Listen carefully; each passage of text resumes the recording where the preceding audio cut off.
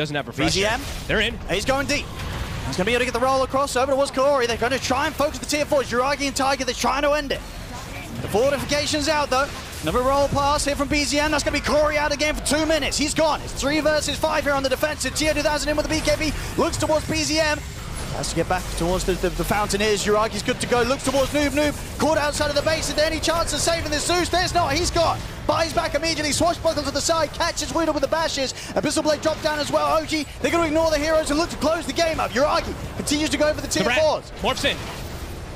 So Juragi is going to commit in with the BKB. He's going to continue to push this. The Tiger's been caught by the Hex, but Juragi, he's looking to end it. He's staying onto the H and he's now going to jump over towards Noob. They've found the Zeus. That's the Zeus gone. No buyback. The grab's there with the fear on the wound, so they can look to close one up. They're trying for the base race here, tier 2000, but Juragi, he's going to be able to take it too quickly. It's game over. OG will turn around and take.